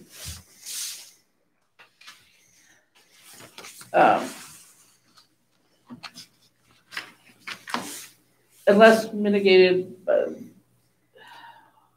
does it say it? Oh, there. At this time, Anderson Creek Road is exempt from this closure, but may not be in the future, as determined by the Board of County Commissioners in a public hearing process, period. So we will include that. I'm okay with adding that. And then the definition of over the snow vehicles that they brought up. Isn't that anything that's tracked under 2,000 pounds? So the definition of a snowmobile is in the state ordinance. I don't think we would add or change anything on that. It's a tracked vehicle under 2,000 pounds. So can we just state the Idaho ordinance code? It's in the state. Yeah, I had it and I left it sitting on my desk at the house, or I'd have brought that with me. Well, it so says, that's not the Idaho code 6771-701. It's 677112, I think. 7101. Yeah, it might be in Well, definitions I was too. just saying, I haven't looked at either of those two sections, but I was gonna say, Yeah. Ms. Gorley said that the definitions were in 7101. Yeah, definitions are 7101, and then 7112 gives into more detail about what exactly it is and what a snowmobile road is. But if you go to 552C, it says public roadways. The following restrictions apply to public roadways where travel by wheeled vehicles or over the snow vehicles may be expected. They said that over the snow vehicles is not defined anywhere. So can we define it per Idaho code, whatever the code says, and over the snow He said vehicle Idaho is? state statute does not I'm looking at define it. over the snow vehicle. That is a correct It statement. does. It does? It does. I am not seeing that, Larry. On 7101, it defines snowmobile. Yeah, I think you've got to go 7112. And like I said, I looked it up yesterday or a couple days ago when Cinda called me and I had it sitting on my desk. But does it define over the snow vehicle? Yes. Groomed. Or we could, but I'm sure it does. It doesn't use that term that I can find. Which term? Over the snow.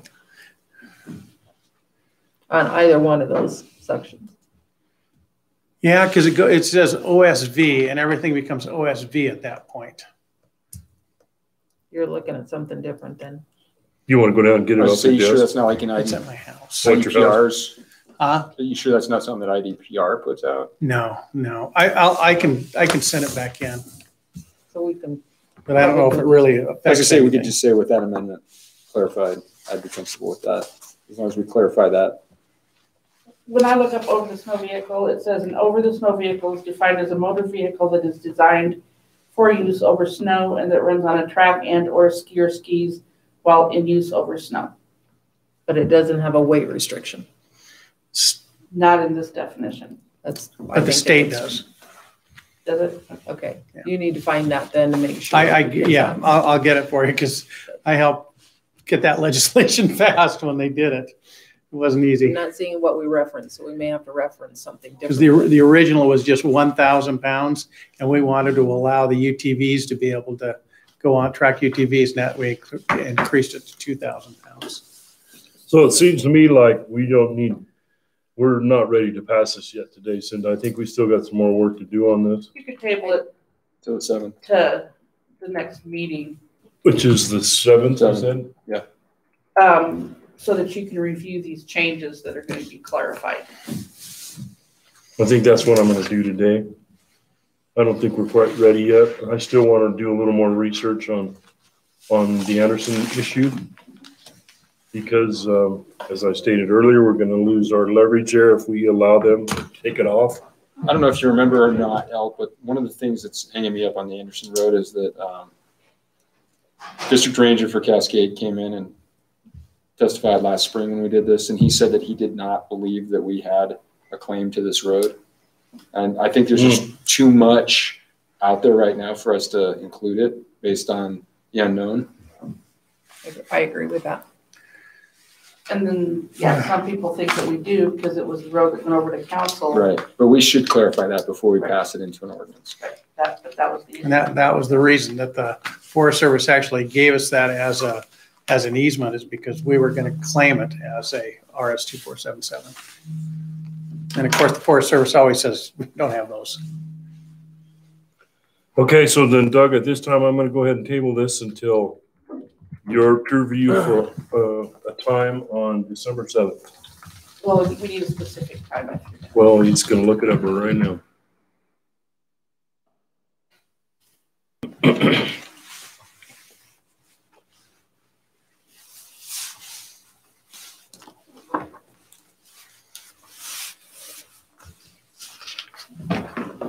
I'll go back to my hidey hole.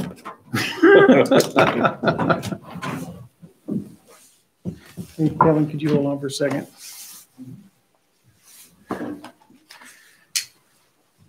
Let's do it in the afternoon.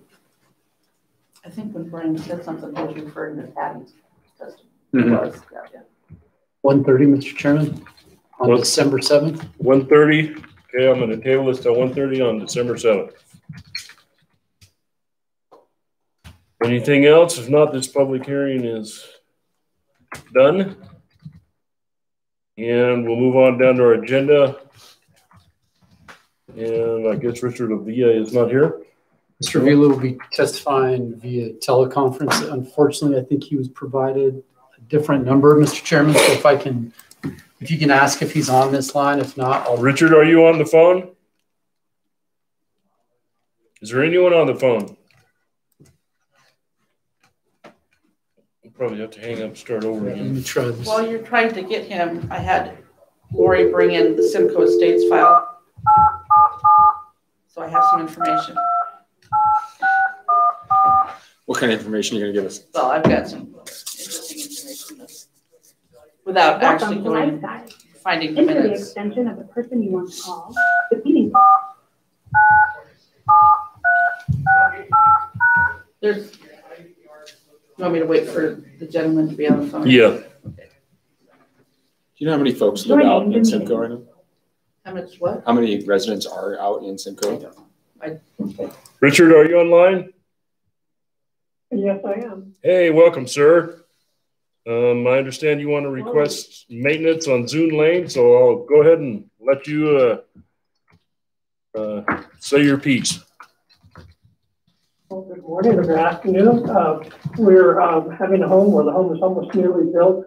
It's on 12966 Zune Lane. It's there in the Simcoe properties there, off of Barker Loop and Barker Lane, and all of those county, and it's a county road, and all of the county roads within there are already being plowed.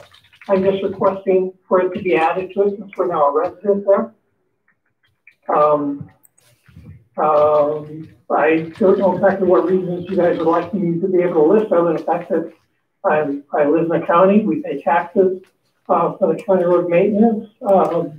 We had a building permit already placed on it, and it'd be kind of hard if once we get in it, which will be in a very short time, for emergency services to get to us, and God forbid a fire or somebody gets hurt if it's not plowed. So I don't know if those are sufficient or not, but that's what it is. Hey, Richard, a couple of statements on the question. None of our taxes go to our road department in Valley County. It's all funded by gas tax and SRS funds, so none of your taxes go to the road department. My first question is, do you have a place at the end of it for a grader to turn around? Is there a cul-de-sac? Yes, there's a cul-de-sac at the end.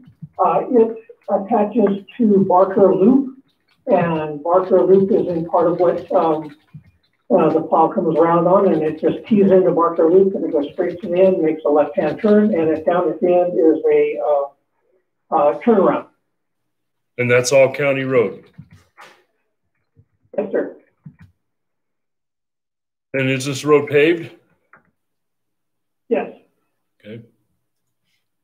So I guess my feeling is I'm going to have to talk to my road supervisor to see if he can squeeze that in to one of his routes. We have 18 routes right now, and so it's a matter of having enough time to do that before I could give you an answer. Okay.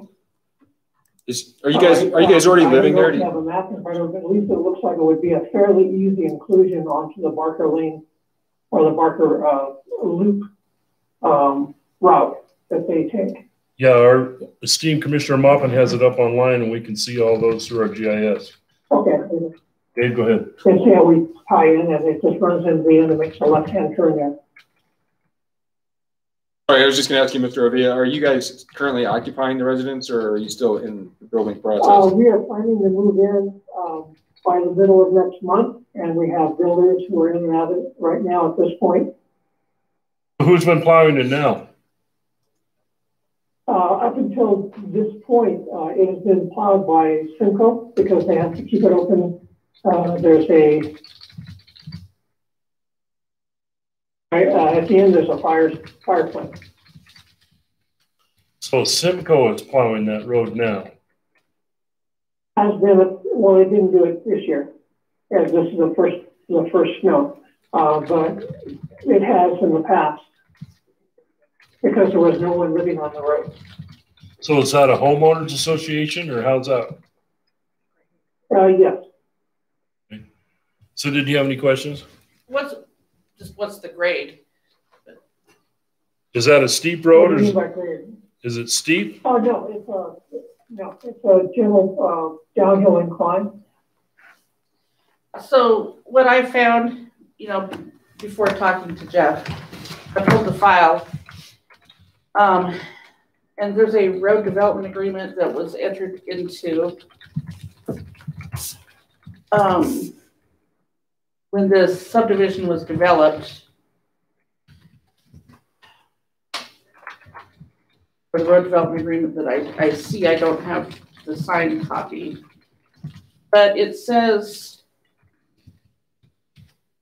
Valley County will inspect the construction of improvements to Barker Lane described in section 2 of the roads in proposed Simcoe Estates Phase 1, and will accept the roads for year-round maintenance by the Valley County Road Department at public expense when certified to comply with the county specifications by the county engineer and road supervisor. The level of maintenance shall be set at sole discretion of the Board of County Commissioners. That's typically, you know, the terminology used. It's set by the Board of County Commissioners. And then later on, there was an entry in the minutes of the Board of County Commissioners dated November 27th of 1995. And Commissioner Wallace moved, Gestern seconded, motion carried that upon recommendation of the road supervisor and county engineer to accept the roads in Simcoe Estates for inclusion in the county road system and authorize the road department to maintain the road year-round at public expense with snow removal is needed for year-round residents according to the priority C of the policy for maintenance of streets and highways and subdivisions in Valley County, and to release the surety passed by Simcoe Estates. So apparently they built it to the county standards and made that motion. You can interpret it how you like. So it sounds to me like they built a good road in there and it's all up to county specs, and now it's our turn to step up and take it over. So that's my feeling. And since it is close, since it is so close to occupancy, then, you know, I think that that's where the obligation lies. It is different than the last one that we got, where he was going to be late spring before he got into it. So this one, if he's in the middle of next month, they're nearing completion, and we probably should go ahead and start plowing. So, you know, and just, I mean, only because the motion said that when it was adopted, when it was accepted, right. Specifically for this one. It's not a policy that if somebody builds a house and they live in it, that we're going to plow to it. Correct. With that understanding. It's just that was the motion made. Sounds like we still need to have Jeff or superintendent for roads go out and check it out prior to. You've seen it. Yeah. And then that Zoom lane that takes off there at that turn, that doesn't exist. That's a Google thing. It doesn't exist? No, it does not. So there's no turnaround? Yeah, there's a cul-de-sac right over here that's a turnaround. Jeff, this is LT. You need to give me a call. Like this. You have a person that wants to have Zoom lane plowed in Simcoe Estates. I'm sorry, come look at it on my according computer. to him, it's all down up. County specs, it's paved. There is a cul-de-sac at the end. It's a pretty short driveway. So right here is the cul-de-sac? We're feeling like we need to authorize that. There's the cul-de-sac. Right here, there is a cul-de-sac. Yes. Okay. Thanks. Bye. But see, my Google shows Zoom lane looking down this way. Oh, got it. Oh, gotcha. So. Okay. So Cindy is saying there is a cul-de-sac there currently. Yeah, if you can zoom in, oh, you yes, can see now it. I can see the cul-de-sac. Maybe. So, Mr. Avila, I guess what we're at right now, we're trying to get hold of the road supervisor. And as soon as I can talk to him, he can give us an up or down on that, and then we'll give you a call back and let you know. Will that work? Okay, very good. What's very good. Do you need my telephone number? Yeah, what's a good number to reach you? 209 209 404 004 86 209 404 8611. 209 404 8611. Yes, sir. Okay, as soon as I find out, I'll let you know. Thank you so much. All right, have a good day. You too. Thank you. Goodbye. Thanks.